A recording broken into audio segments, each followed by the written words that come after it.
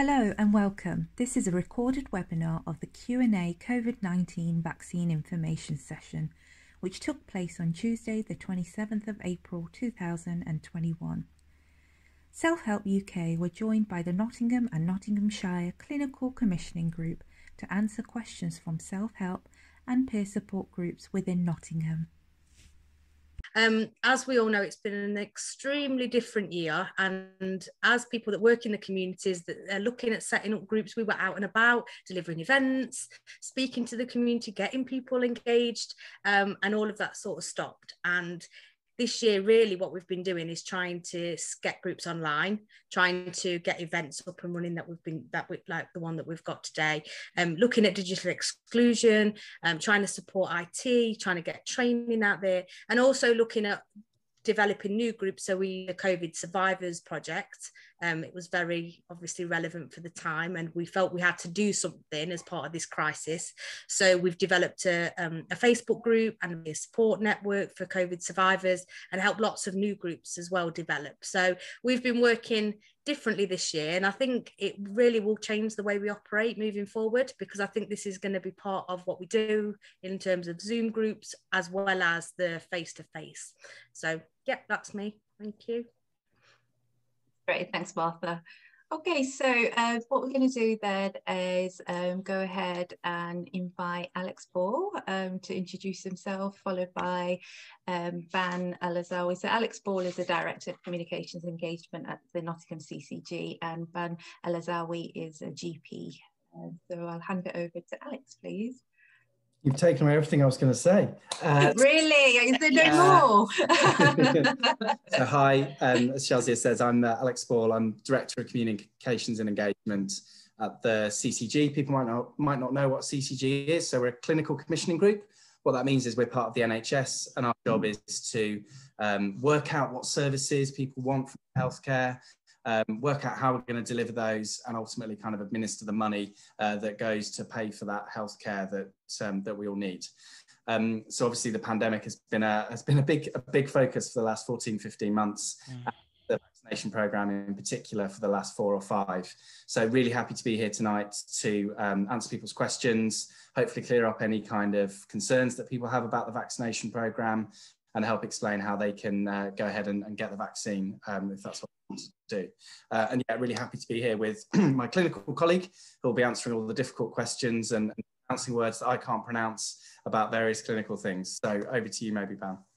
Yes, hi, I'm Ban Alazzawi. I'm a GP in Nottingham. I'm a salary GP. I would GP practice, and as well as I do out-of-hour NEMS after hours during the weekend if needed. As we all said, this has been a challenging and difficult year for all of us. We've seen, as Martha said, everything is changed this year. Even as a GPs, we're not seeing patient face-to-face unless it's needed. It's mainly through either telephone consultation or also video calls. And it has to change on the way how we deal and manage patients now. And we're trying to support people as much as we can. It's been challenging for everybody, not just the NHS staff, but people as well, because I can see from my experience, people are trying to not call us all the time, try to really call us when it's urgent, not to put pressure on us. And we thank you all for doing this. But please, if there's anything you're worried about, we are here to help you. So please call us if you need. That's why we are here. So I think to start the session is, as we said, we're talking about the vaccination, because at the moment, I think UK is one of the good countries in the world who are doing very well with the vaccination. And I think until now, we've vaccinated nearly 46 million. 33 million is first dose, and 12 million have had their second dose, completed the full course. So that's great. So, and our aim, all of us, is to push people to get the vaccine to protect themselves from the COVID disease. And we can see what's happening in India. It's heartbreaking. And if people say it's not serious, then just look what's happening in India, and you know how serious it is. That's why we're pushing for the vaccine, and we're here to answer questions and to make you at ease, and hopefully you can decide to go and have the vaccine. It's your choice at the end of the day. But we as NHS, as every health worker, is is to push people to get the vaccine to protect themselves. Okay. So I'm going to start with introducing of course, people will want to know vaccine. There has been so many. The most important thing is, please, if you want to understand about a vaccine, don't go on Facebook, don't go on WhatsApp or chat group. Some information is not correct. There, we will give you information to Shazia to share with you if you want to discuss things or read more. We will give you the correct information. Some informations are not correct. I see that on Facebook, on WhatsApp, and sometimes it's just, I can't do anything about it. I can't stop it. But so we try to give you as much as information and website where you can visit to understand. There has been so many news about the type of vaccine that's going on over. There's the Chinese vaccine, there's Johnson & Johnson. There is, I think, other new vaccine that's coming now. But at the moment in the UK government and NHS has approved only 3 types of vaccine that are currently being used. The first one is called the Pfizer BioNTech vaccine, the Oxford AstraZeneca, and the Moderna vaccine. Both of them, the Moderna and the Pfizer vaccine, work similar and slightly different than the AstraZeneca. So to tell you about what the vaccine is the Pfizer and the Moderna is just a synthetic mRNA, which delivers a tiny piece of the genetic code of the virus. We know, and I think everybody's seen that in TV, that the COVID, how the TV shows you the COVID is like a circle, and there is a spikes there that's called the spike protein. And that's how they are delivering these genetic code of the spike protein. So what they're introducing these genetic code of the spike protein to our body. Our body recognizes it. It will duplicate it into a spike protein. When the spike protein is generated, it can penetrate the cells of the body. Now, our body is formed very clever, and it's got a very good, nice immune system. So is just imagine your cells as your house, and if somebody had come to it and attacked it, and your body will respond by producing antibodies. And these antibodies will attack this foreign body, whether the virus or the bacteria. And what happens? They attack it, they kill it at the same time. Our body is so clever, it will memorize this spike protein of the COVID. So we'll develop immunity toward it. So when this virus attack our body again, then it's ready to fight and it's good to fight. That's why with the I'll speak about the AstraZeneca and explain this. And that's what for the Pfizer and Moderna. For the AstraZeneca, the clever doctors, professors who've done it, and we appreciate them very well, as they used a very harmless virus. They took all the bad things from it, and they just put that spike protein of the COVID into this virus, inject into our body. So once the spike protein goes in our body, gets out of the virus, spreads in our blood, go into the cell, our body will think this is foreign body, it will attack it again, the same process, forms antibody. Our system will remember it. When it attacks it again, it will protect us from having the disease. And that's why when they advised about the COVID, the vaccine, it helps. It doesn't say once you get the COVID, it doesn't mean that you're not going to get COVID. No, you are at risk of catching COVID, but because your body is already prepared to attack it, you'll get less severe COVID. And you'll get less severe COVID. That means less people going to hospital. And to be honest with you, we can see that happening at the moment. The number of people, the number of admissions to hospital has reduced much than it was in November and January. So it's important that we have the vaccine because it helps you to if you catch the disease, then it will help you to make it mild. And if you've got high risk factors such as diabetes, heart disease, kidney disease, and other diseases, then it will make you less being admitted to hospital and being seriously ill. And sometimes people are being on ventilator, which is a very serious life-threatening situation. Okay, so that's a brief about the virus, the vaccine that we are having at the moment. So it's 3 at the moment in the UK. Nothing is being mentioned about other new vaccine, but we are doing this at the moment. I hope that's clear. Is there any questions? Does that That's sound really clear, helpful. Shazia? That's really helpful because some of the things that you've just talked about now, Ban, were some of the questions that were posed, so you've answered them. I think we should now start looking at these questions one by one, and then we can start answering them.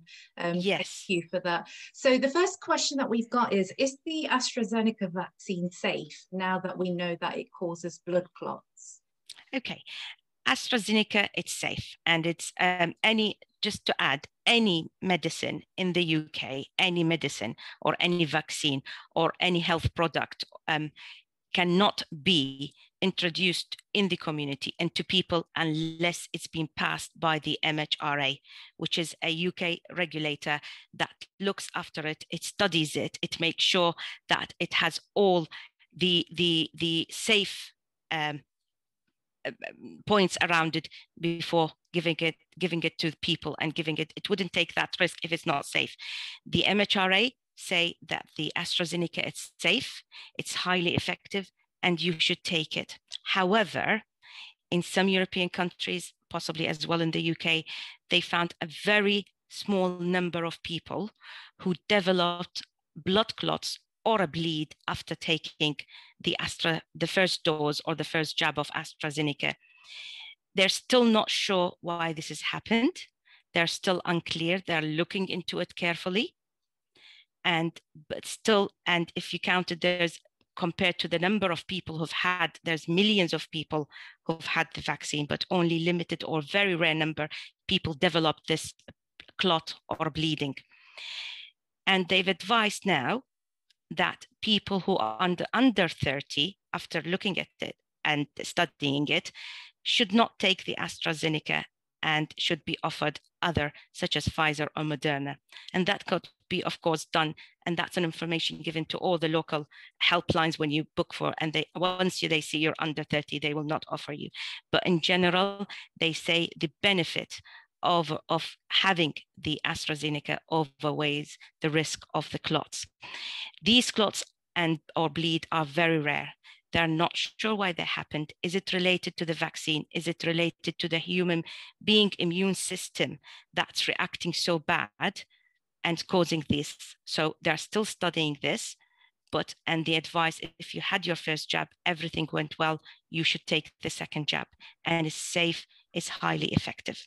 That's what I was just going to ask. I was just going to ask if people have already had the first jab, it's still okay to have the second jab. Yeah, if that's what the advice we're given, and this is not my advice. We are following scientists who are working. Believe me, when we say they are working 24 hours a day, they are working 24 hours a day, because this is a pandemic. They're trying to it's spreading so wide, and they're trying to control it as much as they can. And we get updates every few days, and this is the update. If you had your first jab of the AstraZeneca, even if you're under 30, if nothing happened, then go ahead and take your second vaccine. Is important to take it.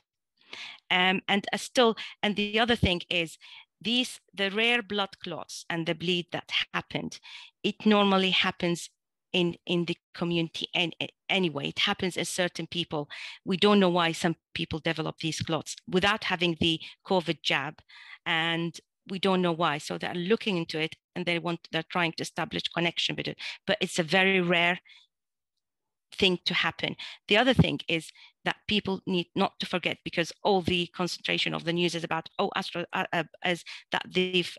AstraZeneca can cause clots, is that don't forget, people who get the COVID disease do develop clots as well without having the jab as well. So it is it's a dangerous anyway, that some people, and we don't know why, some people, when they have COVID, they have clots in their lungs, in their legs, they bleed. We don't know, and they're still looking into that.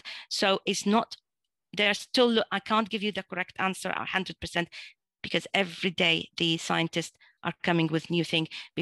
So it's for 2 weeks, 3 weeks ago now, said that don't give it to under 30, but go ahead over 30. If you've had the first jab, go ahead with the second jab if you didn't develop any complication or side effect that needed you to see a GP or a doctor for it. I hope this is clear. Yeah, that's really helpful. In terms of the messaging around under 30s not having AstraZeneca, I think it might be just, I'm glad that you mentioned again, because I think that's important for people to know. What if people did receive or did experience an allergic reaction to their first injection? What would their next steps be? What options do they have? Okay, I think that's two different questions. An allergic reaction is totally different than developing a clot. Okay, that's two different type of reactions. Allergic reaction is when you get allergy, like you get a rash, swollen face, swollen lips. Then you have to inform your GP.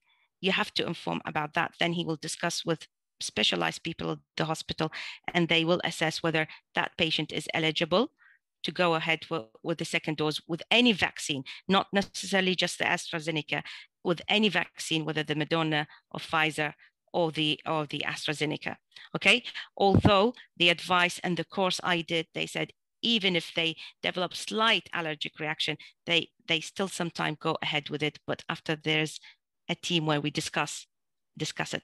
So this is a totally different question, allergic reaction. You normally, after these viruses, you will develop pain in your arm, you will develop some redness. That's not allergic reaction, that's expected with every vaccination you had, whether the COVID or whether mums will know when they give immunization to their children that they will have this pain and redness around the site of injection, or if you're going for a holiday and you take any vaccine, you'll get symptoms. That's normal reaction.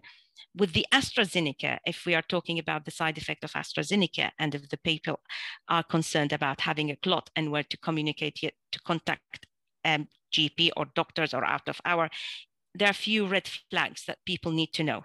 Okay, if you had the COVID vaccine, the small or rare blood clot could happen between day 4 and 4 weeks after taking the vaccine. The symptoms are very clear, and these red flags should raise suspicions that please go and ask your GP. Severe headache that's not responding to paracetamol and is getting worse. Headache that keeps you awake at night, that get worse when lying flat or bending forward or straining. Any blurred vision with this headache, any nausea, any vomiting with it. If the family around you see you that you're confused, like if you've got headache and you become confused, or if there is any site of seizures, not necessarily the big seizure, but twitching or any abnormal movement, then the advice is you need to seek urgent medical help by calling 999 or even 111. They can transfer you to 999. The other is, that's for the headache. The other red flags that they should look into, if they develop any small purple color spots like a bleed under the skin, if they develop chest pain, especially when taking deep breath and they can't take a deep breath, so they're breathing shallow like this, very small and shallow breath, and every time they want to take a deep breath, it kind of, their pain catches them from doing this, or pain or swelling in the legs or abdominal pain, then you need to seek urgent medical advice. And that's between a window between 4 days to 4 weeks within taking the AstraZeneca. That's really helpful. Yeah, thank you so much for that. Okay. Okay, But in general, to make it clear, because people now will think, okay, what if we didn't, when do we get? In general, any vaccine, including the COVID, you will, which is normally given in the arm, unless indicated otherwise, that's a different story. Any vaccine that's given in the arm is going to be painful, which is acceptable. It's going to be, you will feel unwell in the first 24 hours, like you've caught a cold or a flu symptoms. You'll feel achy, sometimes feel nausea, sometimes mild headache, sometimes mild temperature of 38, which goes away within 24 to 48 hours. However, if the temperature persists over 48 hours, if you develop persistent cough, if you develop loss of smell or taste, then you need to test for COVID, because sometime you might have COVID before you had the vaccine and the symptoms appear. So if you had the jab, within 48 hours, things will get better. But if it persists with the temperature, feeling unwell, headache, cough, just call 111, and they've got a great advice on this, on what to do next. Great, thank you for that. That's okay. Yeah, so let's move. I don't know if Alex, if there was anything else that you wanted to share on that, you're happy to move on, or is there anything you would like to say? No, I think Ban's covered that incredibly well. I just stress again, every medicine has some side effects and some risks. But overwhelmingly, the risk of catching COVID is a much, much, much higher risk for you than having any vaccine.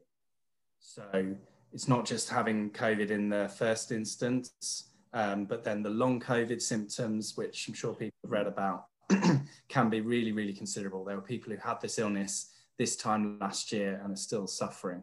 So overwhelmingly, all of the evidence suggests that it is much, much better to have the vaccine than not. There is some risk. There's always a risk with any medication or any kind of health intervention, but it is so much worse to catch COVID than to have any of the side effects of the vaccine. So if you're at all worried, the best advice I've heard, the best advice I've heard, if you're at all worried, make your appointment for your vaccination if you're eligible, and you'll be able to talk to the nurses and the doctors on site. They're doing this every single day. So make your appointment. If you've got questions, you've then got dedicated time with a healthcare professional who can help you understand all your options. And then if you decide to have it, you're there and it can be done in the next minute. I'm really happy to hear more questions from people, obviously, as the rest of the evening goes on. But that's certainly the best advice I've heard of. If you've got questions and want to talk to someone about it, then they're waiting for you at the vaccination centres. Sorry, Shazia, just an important thing. The COVID vaccine, it's a non-live vaccine. It does not give you COVID. Okay, that's great, because if you hold that thought, we've got that question later on. So let me go through those questions and I'll get those answered. Martha, was you about to say something? Or? Yeah, I was just going to add to what you were saying, Alex. And I know that some people have sort of thought, well, if I do get COVID, I'm probably, I'm healthy. I'm not, nothing bad's going to happen to me, so I don't need the vaccine. But running the long COVID support group and the COVID survivors, I think long COVID is a really important thing to put out there, because people of all ages, of all backgrounds, of all health, have suffered with long COVID, and it has completely destroyed their lives, and absolutely, their employment, their benefits, being able to do normal activities for any age group. I mean, my sister's had long COVID for 6 months. She's 27 years old, completely healthy person. And I don't think that's a message that's getting out there enough. Yeah, you may survive COVID, but that doesn't mean that you're still not at risk of developing long COVID. And I think that's another important reason that people should get the vaccine. Yeah, thanks for that, Martha.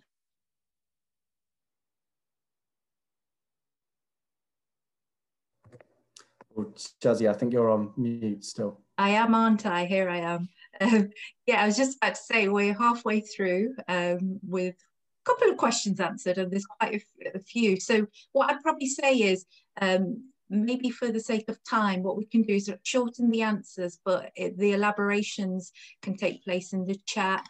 And also, I know that Sasha's going to link the FAQ, the questions website that is on the CCG website, right, Alex? So you've got a section that's dedicated to answering questions around the vaccine, so we can have that as well. So we know that my second question was going to be, are they going to stop the AstraZeneca vaccine? No, we've established that. How long does the vaccine last, and what that means is in the body? Does it require a top-up? It said it is, we're giving as a 2 jabs, and they found that giving 2 jabs of the COVID vaccine makes your immunity better.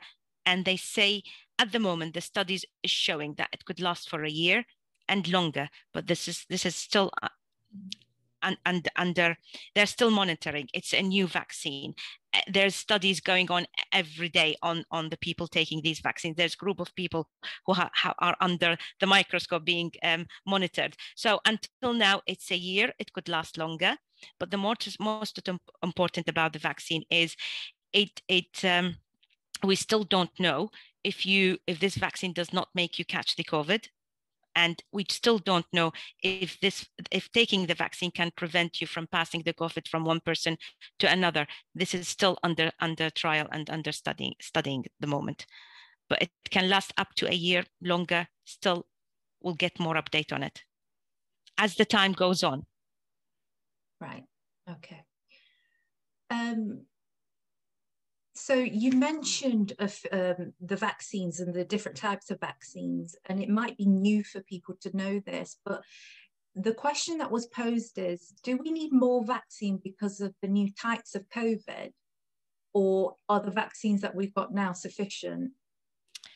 At the moment, there's different type of variant of COVID in the world. We've got the Brazilian one, we've got the UK one, which is the most popular, and I'm not sure there's a new variant from India. We're still looking into, and the South African variant. But the scientists think, I don't think this should affect the vaccine we're giving, and we should continue giving the vaccine. I don't think that's going to affect this for the time being. They're still looking into it, and then they don't think it can affect what we're doing at the moment. It's just like the flu vaccine. You take it every year.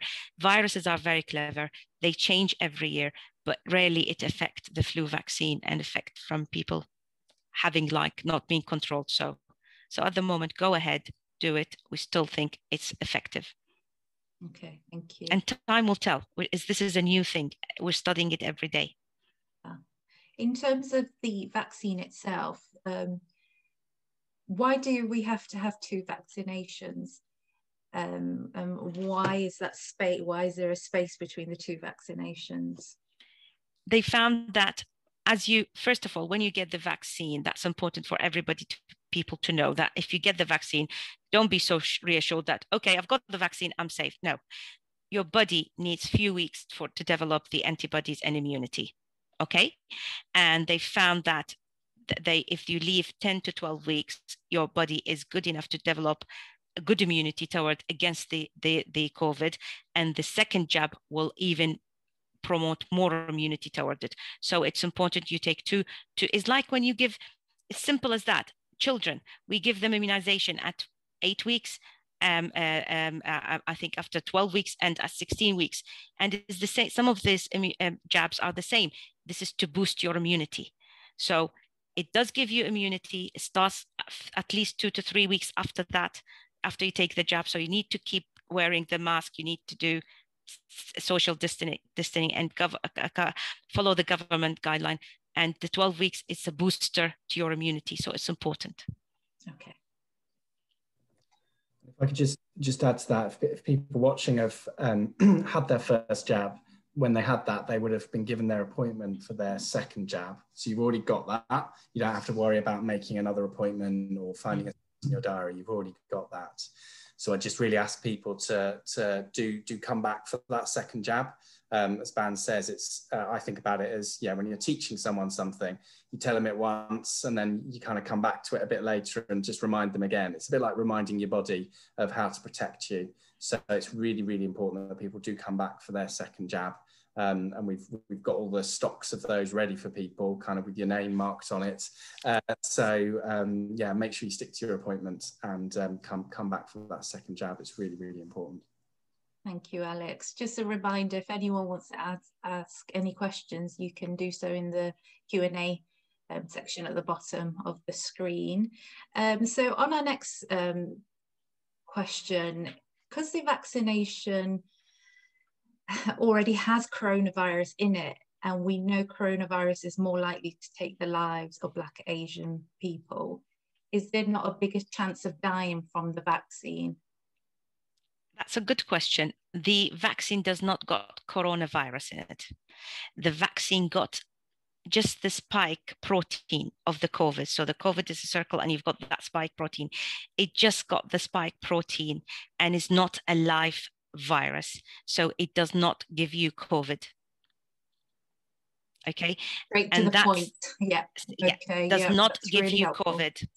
However, sometimes people develop COVID after the vaccine, possibly because they had COVID without knowing they're having it or carrying it before the vaccine, and they develop the symptoms after that. That doesn't mean the vaccine has given them COVID. COVID, it's a non-live vaccine. So it does not give you the disease and will not give you the disease. It's possibly you might be a carrier of COVID before you had the vaccine and symptoms appeared after 3 days. And that's why we advise Asian, African people to take it, because they are at high risk. We still don't know why. They're at high risk of developing severe COVID disease. And the scientists are still looking to it. And that's why, please take it. Get the immunity better than get the disease. Okay, so in terms of a lot of the cohort of the groups that we represent at Self Help UK do come from an Asian and Black background.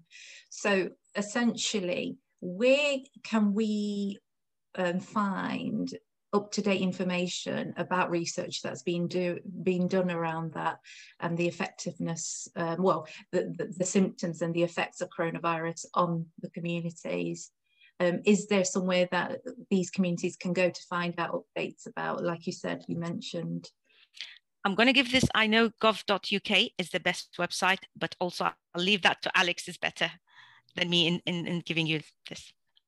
Yeah, no, thanks, Ban. So absolutely, as you've said there, all the official government websites are a really good starting point. If people are on social media, then I'd really encourage you, please look for the blue tick next to the accounts that really indicates that's a trusted and verified source. You can also go to the Clinical Commissioning Group's website.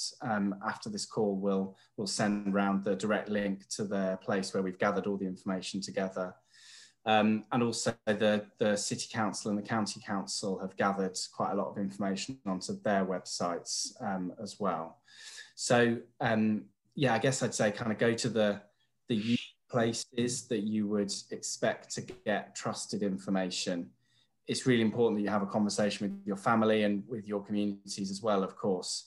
But if you hear something from someone that isn't a doctor or isn't an expert in this space, just ask twice, just double check, and then maybe go back to the NHS websites or the local council websites, just to see if you can kind of verify that information. A lot of this is really new. I've learned things over the last year and certainly over the last 3 or 4 months during this vaccination program that I never thought I'd learn about. All sorts of things. And so it's okay to be confused or unsure or surprised. I've been all those things at various times when I've learned lots of new things. But yeah, go back to those trusted sources rather than taking at face value what you might see on social media or on your WhatsApp. You know, I've had to have that conversation with my parents and my friends and family where they've sent me stuff on WhatsApp and I've said, well, it's just not true. And it's quite difficult, isn't it? It feels a bit weird. You know, I had to tell my sister the other day that the virus doesn't change your DNA. She's really smart. She's a scientist, but she'd heard that and was saying to me, well, what do you think? Are you going to have it? Because it changes your DNA. And I had to say, no, it doesn't. It really doesn't. But it's surprising sometimes what people who you think are sensible people have heard and pass along without checking it. So I guess I'd encourage you not to sort of be that person and definitely go back to the really trusted sources to check things. Okay, that's great. Thank you, Alex. So the next question is, I suffer from diabetes and sickle cell. Would the vaccine make this worse? No, the vaccine will not make you worse, but you need to have protection. You are the more people you are at risk, and we encourage them to take it. So no, it does not affect it. Okay. Are the ingredients in the actual vaccines derived from animals? The ingredients has no animal product, no egg product. Doesn't carry any animal or egg product. So the next question is the vaccine. Sorry, if I could just add on that one as well, just to tag on, if that's okay, on these sort of ingredients. It's been sort of checked and validated by Islamic scholars as well, that having the vaccination doesn't invalidate your fast. Yes, absolutely. So there'll be potentially some people now desperately checking to see when the sun's going to set and when they can break their fast. But yeah, the vaccination absolutely doesn't invalidate your fast. So if you are fasting for Ramadan, then please, that shouldn't stop you from having a vaccination as well. Excellent, that's really helpful information. So this question is about the duration and how long the vaccine's been out for. The question is, the vaccine hasn't been out for long enough. How do we know it's safe? I think we're, as I said before, any medicine, I think now people are more concentrating on the vaccine because it's all over the place, but people don't know there's medicine or introduced every day. And as we said, there's the MHRA, which is a UK regularity body. It looks at this vaccine, it looks at the experiment went through, it looks at all the scientific evidence that it's safe before making it go into the community. And NHS will not give patients or people something that's not safe. Also, I've heard this from many people as well, that vaccines takes years to happen, and so many experiments. I agree with you. Vaccines takes years. It goes through so many stages. However, this time is a different. The world suddenly went into a pandemic, which we were all surprised by. Every country was surprised. Every country was not prepared. We lost so many people. The hospitals or NHS, they were overwhelmed with the amount of admissions, and the scientists had kind of honest, as I say, they worked so hard, and they kind of did not go or leave stages, but every stage of the experiment they looked into it, they analyzed the results and went to the second stage. So it has been looked at in a more concentrated, in a more short time, because they wanted to provide a safe vaccine that prevent further death and further spreading of this virus. Imagine without this vaccine, UK would not be going out of lockdown at the moment. It would have been. Yeah. And you can see naturally, and naturally understanding where these questions come from, because they come from a space where you're not privy to that information that you're privy to, and that's why we're having this. So these questions are really trying to be put people's, I wouldn't say mind at ease, but having some sort of reality check and understanding what is going on, because we're not being told it, and that's where this question comes from. The next question is, the truth is, I feel like we are a part of a social experiment, and I don't trust the government and the vaccine. Black people have always been targeted. Is this another way of getting rid of us? Now, this sentiment that has come from one person, but I think it is representative in different cohorts as well. I don't know who would like to answer that. Alex, would you want to ask, and then I'll add as well? Yeah, I'm really happy to answer that, and I think it's quite it kind of really gets me when I hear things like that. I think that's it makes me really sad that I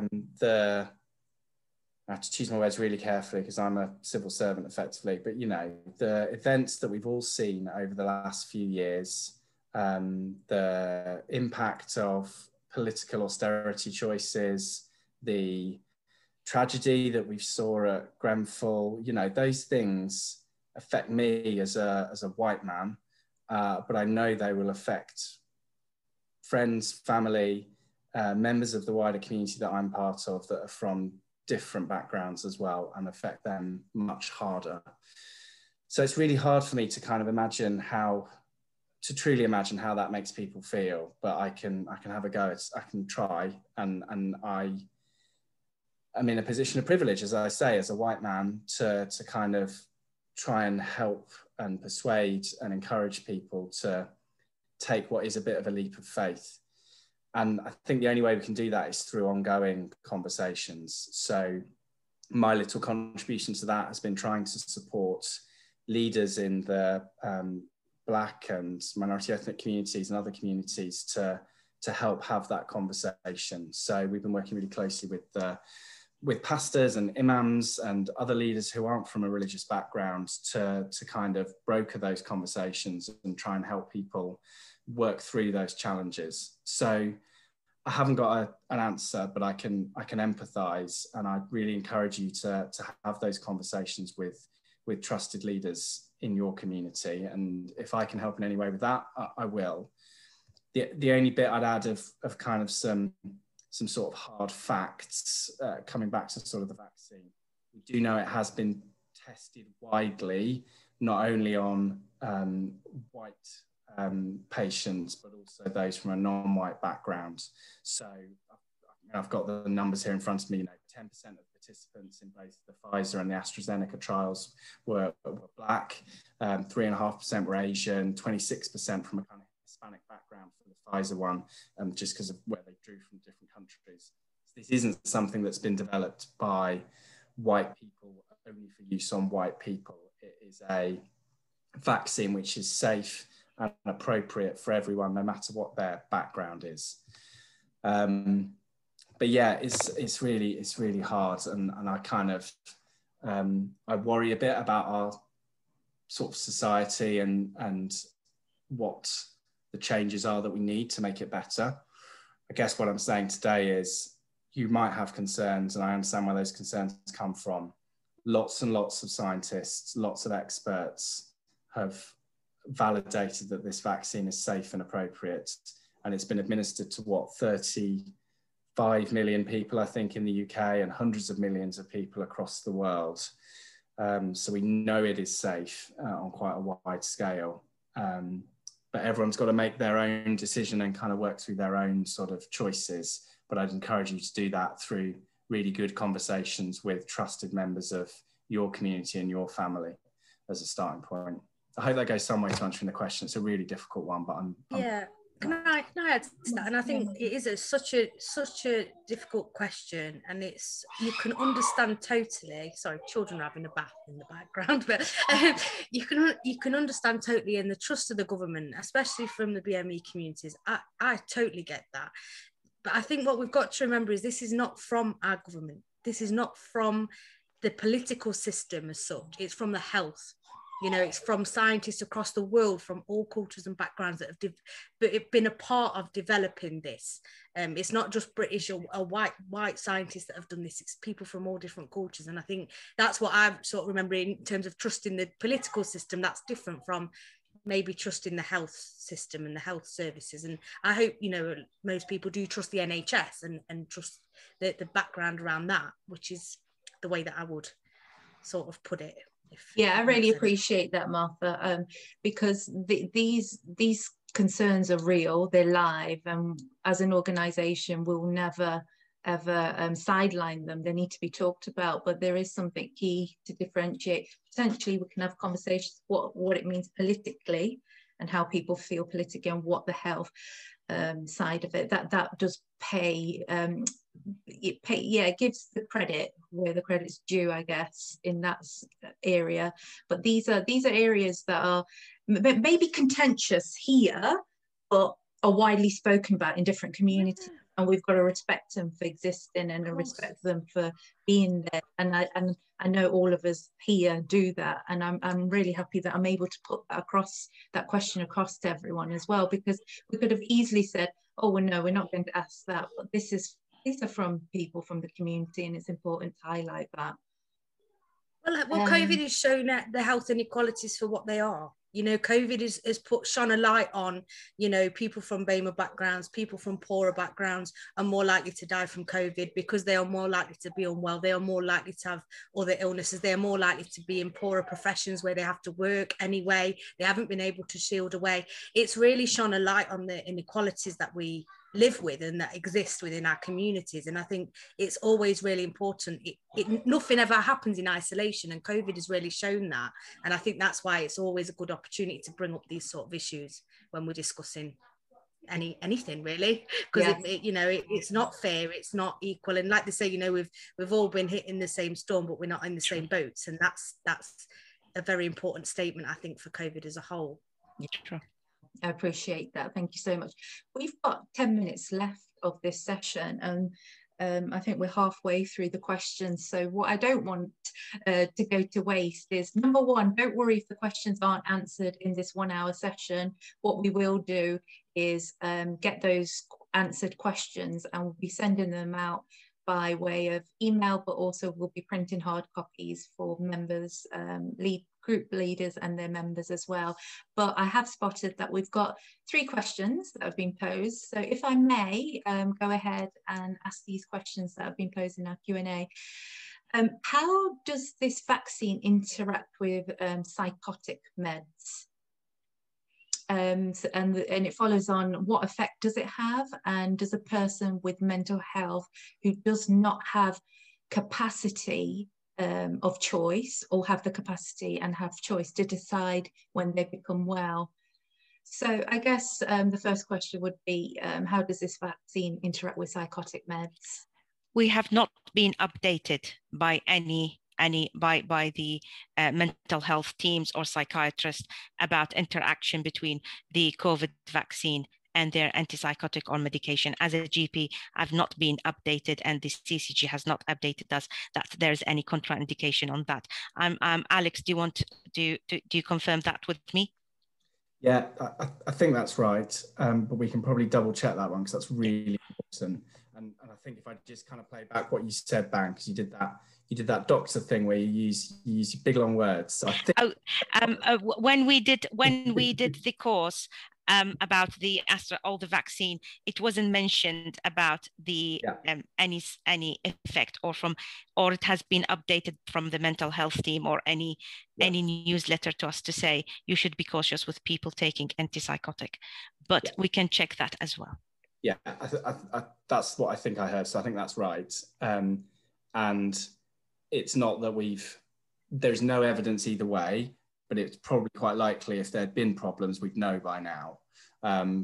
So it's not just that we haven't looked at it or checked it out. It's just there doesn't appear to be any issues. But I think it's a really good question for us to double check, and we can share that one back. Okay. Yeah, that's quite an important area. I guess the question also leads into, does the person with mental health who does not have the capacity have a choice to decide whether they should take that? I think the Mental Capacity Act is clear, is if the patient has no capacity, then you act on the best interests of that patient. And is that right, Alex? Would you support me with that? That's right. There is a process that we've used in some scenarios with residents who have severe learning disabilities, where we're able to make the courts are able to make a decision on their behalf that gets used for a number of medical and operations and medicines and things like that. So there is a process, but that's quite rarely used. No one is compelled to have this vaccine. And if you are able to make your own decisions, then you can decide yes or no yourself. If you need support to make that decision, and an advocate and so on, then that can be provided as well. But again, that's quite a detailed question. So that might be one that we'd want to, again, maybe kind of get a little bit more detail on and set out the scenarios really clearly.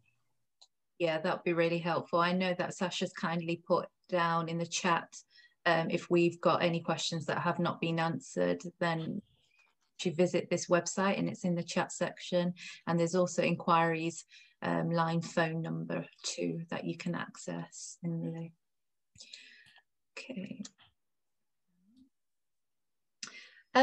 So the next question is, we briefly spoke about it, so it might just need a brief answer. What happens if a person has coronavirus and recovered?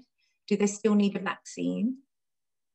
Yes, if you still had the COVID, and if you're at risk patient, or it's your time to take your COVID according to the government with the age, because I know the age is now from 42 and above, then you're eligible, and you should be after 4 weeks after you have COVID. You have to leave 4 to 5 weeks after you have the COVID tested positive to take the jab. So you have to test positive 4 to 5 weeks after having COVID. Yeah, you can. Again, right? Okay. Is the vaccine compatible with those undergoing cancer treatment? Yes, it's very important that you take the vaccine, even if you're taking chemotherapy or cancer treatment. We know that the people who are taking cancer treatment or chemotherapy reduces their immunity, make them more risk of developing infection. However, a certain time during the chemotherapy, their bloods become slightly better. So it's for the oncology team or the team who are treating them is to choose the good time when they could have the vaccine. So it's decided. I had a patient who was decided by the oncology team when to get the jab according to the blood result he had. It has been said that the people with less immunity might develop less antibodies and resistance than a normal people with good immunity. That is true. That is a possibility. But the human body is very clever. There's so many ways to develop immunity, and it's advisable to take it even if so. And this is liaised by the oncology team with the local jab vaccine helpline, and they can plan when they can take it.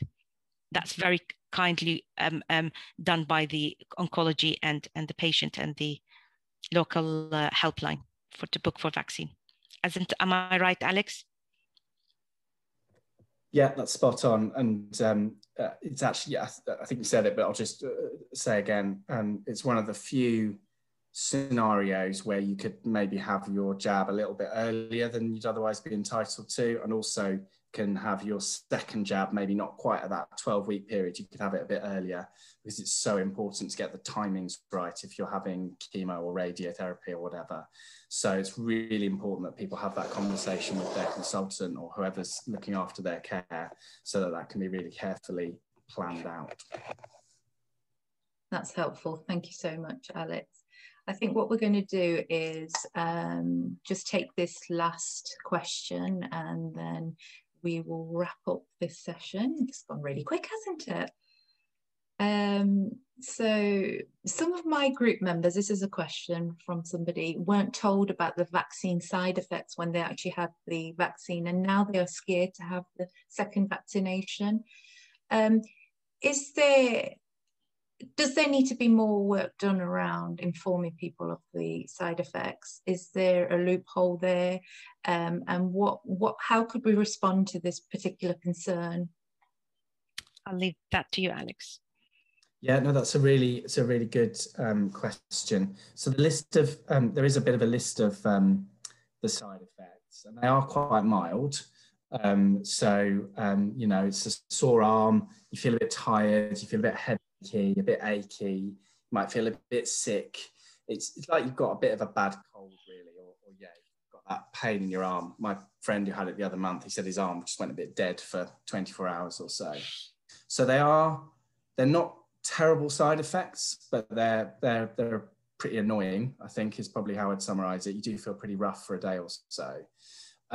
Or some people have no side effects at all. There's definitely a distinction. I'll just emphasize it again because it is really important. There's a distinction between those normal side effects and then what Ban described a bit earlier of the blood clotting symptoms, the very, very rare blood clotting symptoms from that might occur with the AstraZeneca vaccine. They are very different. So that's quite important. Can we do more to help people understand the side effects? Yes, I'm sure we can. It's a helpful reminder.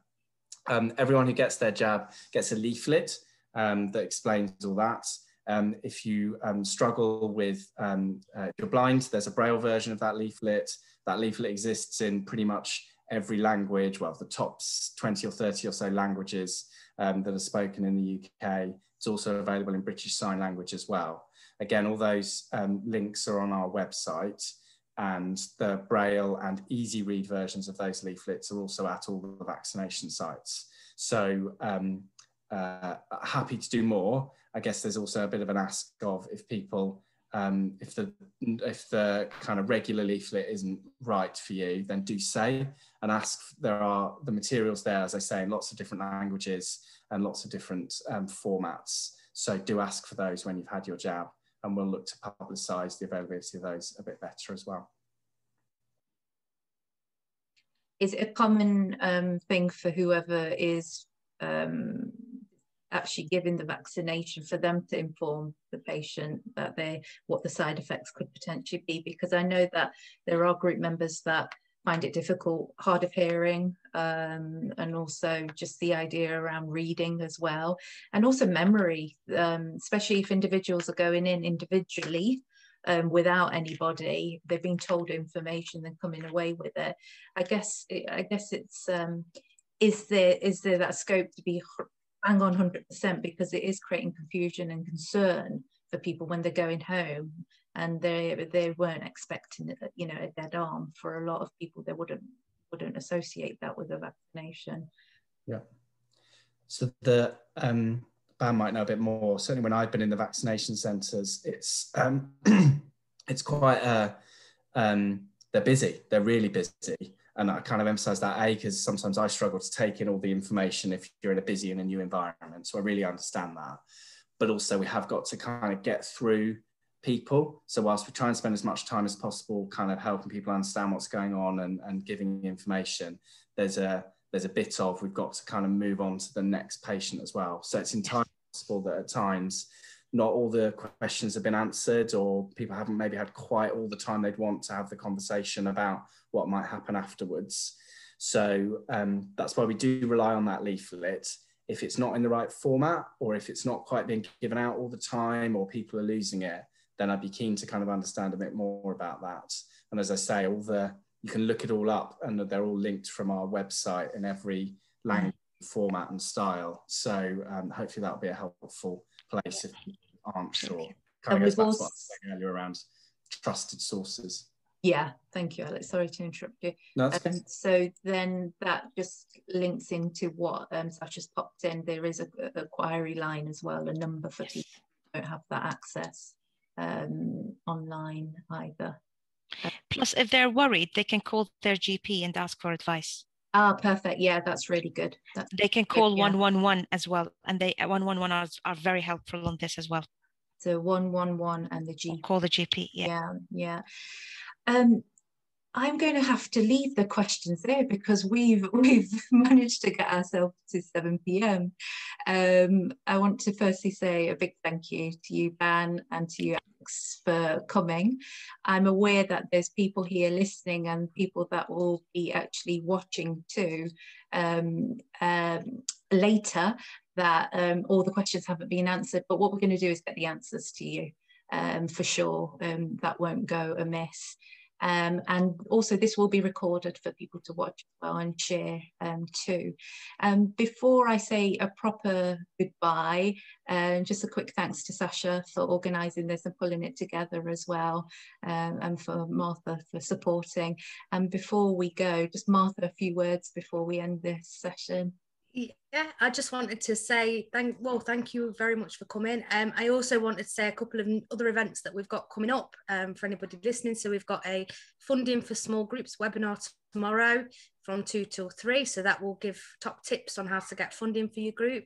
And we've got a mental health network meeting on the 11th of May for Mental Health Awareness Week. So that will be for all groups that deal with people with mental health problems, which is probably every group, because everybody has got, you know, certain issues, and that will be a good session. So if anybody listening is interested in that, please email outreach@selfhelp.org.uk and I will send you all the details. I'll pop that in the chat as well. And thank you. That's great. Well, thank you so much. Really appreciate you all being here. If there was anything else that Alex and Ban you wanted to mention before we go, if not, we can end it here.